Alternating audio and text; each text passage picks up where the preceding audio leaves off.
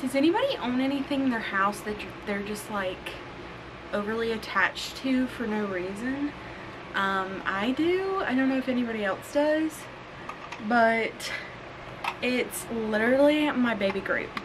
So he's a little solar panel, like he moves and dances with the sun where the solar panel is. It just sits in my windowsill, and all day he just, like, normally that sound would annoy me, but look at him. How would that annoy you? He's so stinking cute.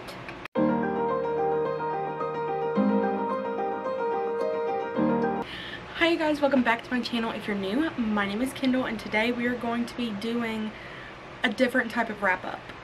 So I have been really bored in my wrap up videos, you could probably tell, but I think it's just because it's like, it's fun to talk about your TBRs and things like that because you are introducing books. You get to tell about what the books are going to be about, and you guys may not know, like, have heard of these books or may not know that we haven't read them or anything like that. So it's fun to get there to a point where, like, you get to just talk about what you're going to read. And I love talking about books that I have read and what I've liked about them, what I haven't liked about them, but sometimes it just gets like, feels like a chore. But I had an idea for the wrap up videos that I do every month, and I think that it is going to make it a lot more fun, and it will be enjoyable for me and you guys to watch as well.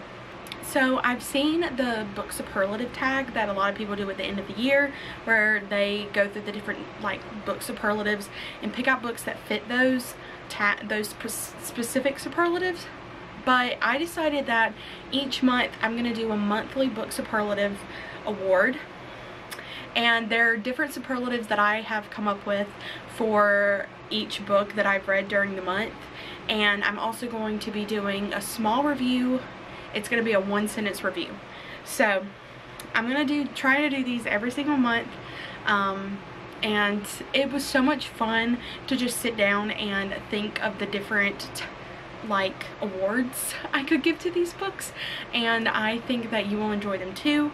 I want to go ahead and let you guys know at the beginning of this video that there are probably going to be spoilers within the superlatives that I give, or the sentences that I give as a review. So if I say the book and you haven't read it, please go ahead and skip that part of the video so you do not get spoiled. Also, I'm going to be telling you guys, like, what my rating was for the books as well. You'll see how I'll do the first one, and it'll be the same way for each book afterwards. So I will tell you the book, what I rated it, and then go on from there. But let's go ahead and dive right into this video. The first book that I read was The Good Sister by Sally Hepworth. I read this at the very beginning of the month, which feels like an eternity away, but it really wasn't. I think I gave this book 4 or 5 stars. I can't remember. If I gave it 5 stars, I will probably go back and change it to 4 stars just because the ending was kind of predictable, but it was a really good book and it had really great characters overall. I am giving this book the superlative of the worst attempt at a kidnapping. You know who I'm talking about. If you've read the book, you know who I'm talking to. And the thing that I got out of this book was that you should never trust your sibling completely. I don't know about you guys, but I was terrorized by my sister as a child, and I'm sure that I terrorized her when we were children as well. But I slept with one eye open for a long time. So I suggest highly that that also happened in this book. But it was a really great read overall. I am getting more into the mystery and thrillers. That was, like, my main goal for this month, and it went perfectly. So this was a really good start to, like, get me into what mystery and thrillers are all about. The next book I read I do not have physically with me. I am letting a friend borrow it, and it is Every Summer After by Carley. I rated this book a 5 stars. I do really like this book. There was one part in the book specifically towards the end that I really just didn't care for. So it's probably more like a 4.5 for me, but I rated it up because I thought it deserved it. It was a really good book. I just thought that there was one kind of, not like trope, but one piece of drama that was added to the book that wasn't really necessary for the book to be successful. I'm giving the superlative of the best debut novel that I have read so far to this book. It was so good. I haven't read many debut novels. I've read, you know, books that they have written that, you know, were written after other books that they wrote, or just different things. So I've never really like been a big reader of debut novels, but this one was so good. I cannot wait to read more from this author when she does release more. The review that I would probably give this one is going to be, having history with someone makes it a lot harder to let them go. Take from that what you will. There are so many people in this book that could apply to, and so many different relationships, so I thought that that would be a great way to sum up every character and their relationship with every other character in this book. The next book that I read was Shark Summer by Marcks, which is a middle grade graphic novel. I talked about this one a little bit in some of my previous videos. It's like kind of a loose base Jaws retelling, almost, but not really. It has like ghosts and different things in it as well, but it reminded me a lot of Jaws. So I really enjoyed that aspect. I think I gave this one 4 stars. I don't quite remember, but I'm pretty sure it was like 4 stars. I would probably give it like a 3.5 or 4, to be honest. I'm giving this one the award of most likely to end up in juvie. I think that all of these characters are likely to end up in juvie for different reasons, mainly breaking and entering. That's a bad thing that they just didn't understand, it felt like, in this novel. My review for this book is that if there is a mysterious entity in the ocean, it's probably best to just leave it there. There's not really much you can put with that one. I mean, it makes sense, right? Like, I'm not gonna go messing with mysterious entities that I have no business messing with, but that's just me. The next book that I read in June was Part of Your World by Jiminez, I believe is how you say it. I picked this one up specifically because it was so popular and Emily Henry did a blurb on it. I think I ended up giving this one 4 stars, I believe. It's probably like 4.5 stars for me. I'm giving this one the award of the best person to be deserted on an island with, specifically going to Daniel. I don't think that Alex or Alexis would be like that bad of a person to be stranded with, because she is an ER doctor and she would be highly prepared, but Daniel just stranded me. You know what, desert me on an island, I don't even care, leave me there. I will willingly go to an island and be deserted with Daniel. So that should tell you what I feel for Daniel. And the only thing I have to say about this book is, could a guy who owns a pajama wearing goat be any more perfect? The next book that I read was Behind Her Eyes by Pinborough.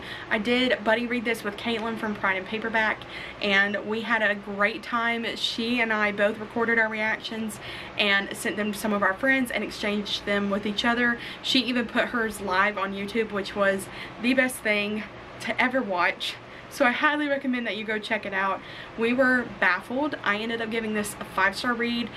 It was the perfect, one of the best mystery thrillers that I've picked up so far. The award that I'm giving this one is most likely to have sleeping problems.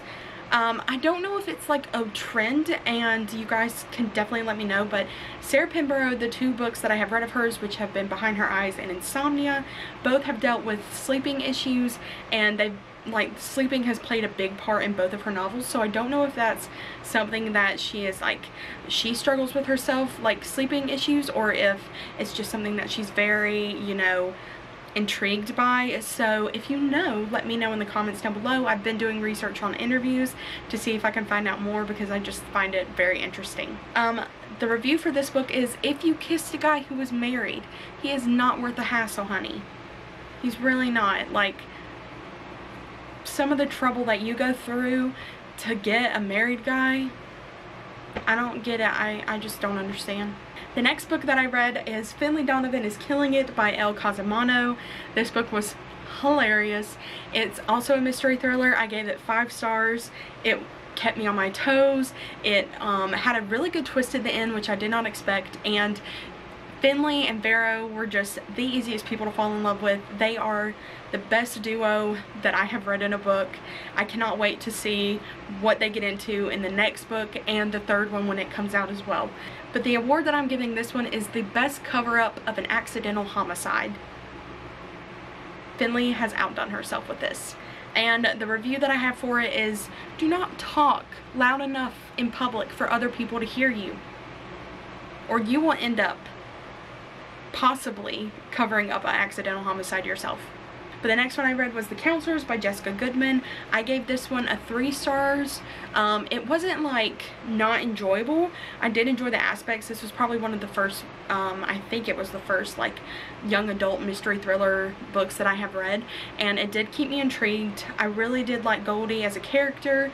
I really loved the friendship, that aspect that was in this book, because you have friends keeping secrets from each other because they are trying to protect each other, but secrets just end up hurting people anyway. But the award that I'm giving this book is most likely to drain your bank account, and you guys know exactly what I'm talking about if you have read this book. And the only thing that I have to say about this one is, seriously, who thought that a camp full of rich kids was a good idea? Because clearly it wasn't. I mean, you have a book with a bathing suit and blood spattered everywhere. The next book that I read this month, and for the Suns Out Books Out Readathon, was It Happened One Summer by Tessa Bailey.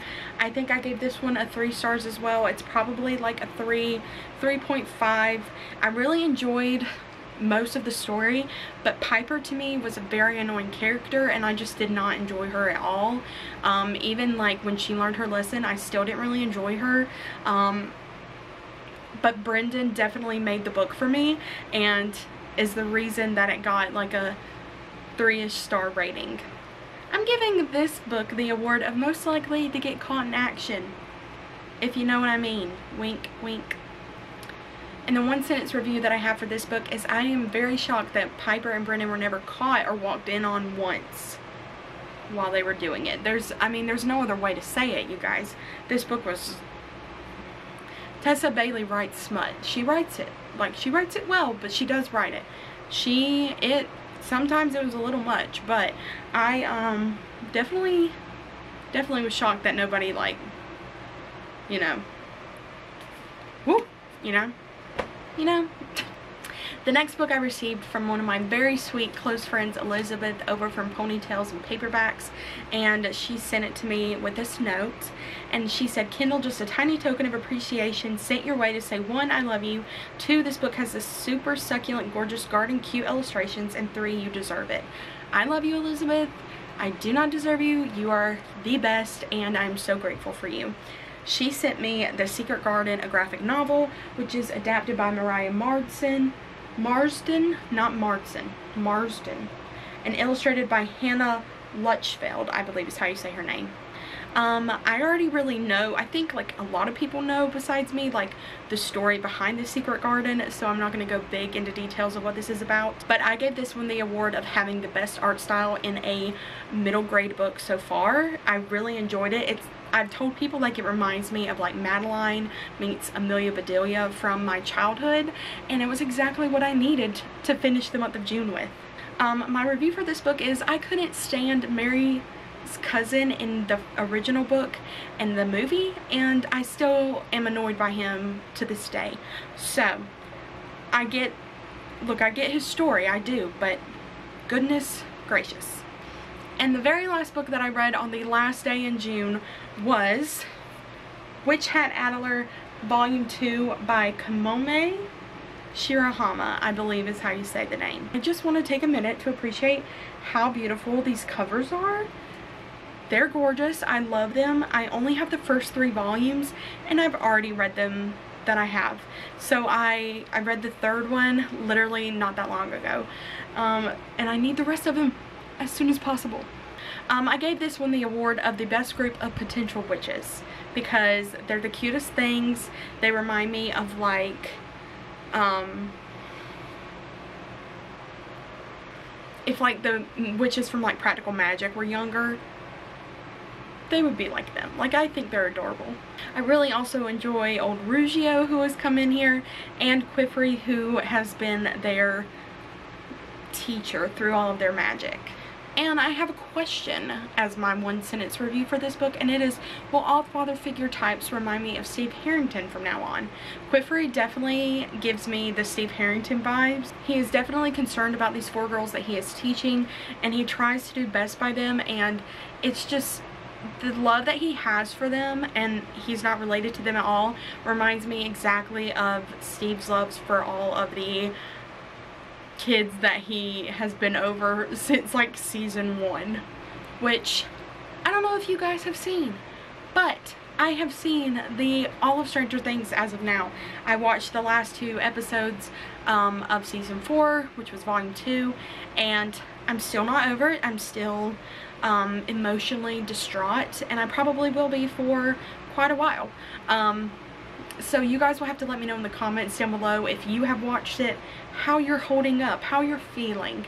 This is a safe space for all Stranger Things lovers, so I'm here for you. But definitely let me know if you guys have enjoyed this kind of new layout that I'm doing with my wrap-up videos, and if I should continue it, and I will see you guys in the next video.